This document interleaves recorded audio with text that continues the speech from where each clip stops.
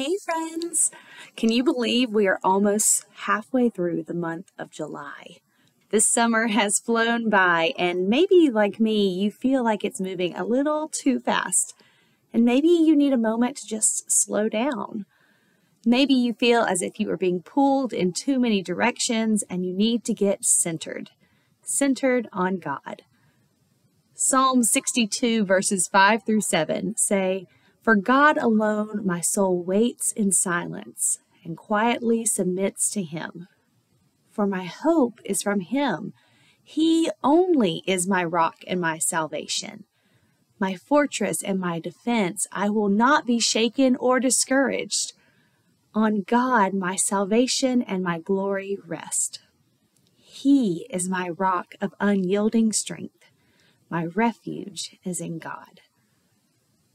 When the world around us can be fast and chaotic, it can be particularly helpful for us to get in touch with how God is active in our inner being. And this brings us to our prayer challenge for this week, which is centering prayer. Now, centering or contemplative prayer helps us let go of external circumstances and quiet our internal noise, our thoughts and feelings that like to run 90 to nothing.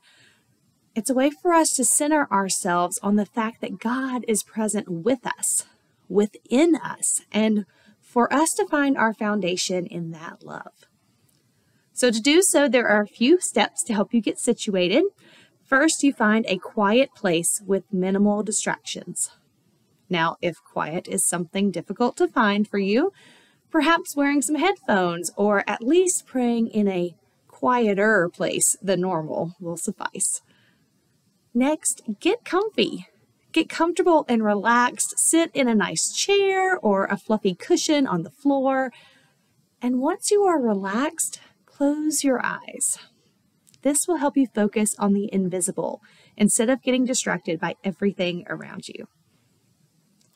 Then, once you are comfy and your eyes are closed, I want you to acknowledge that God is present with you. God's presence is everywhere, around us, in us, embracing and holding us. It is present in every moment and available at all times. So stay in this time of focusing and relishing in God's presence as long as you would like. And then, when you feel up to it, read a short scripture, perhaps from our sabbatical journey psalm readings, and read or say a prayer. And after that, you can return to basking in the presence of God with your eyes closed and in your comfortable position. Try to spend at least 2 minutes in silence. I know silence can be a challenge for some, but try to be intentional with it so that you can focus on God's presence in you. And as you challenge yourself to this centering prayer this week, I want to leave you with a poem from Christine Sign that I hope will also inspire you during this practice. It goes, "Love is God's language. Let us learn to speak it fluently. Love is God's culture.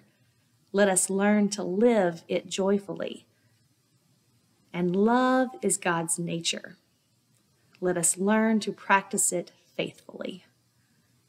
May you have a blessed week, and remember that God calls you beloved. I'll see you Sunday.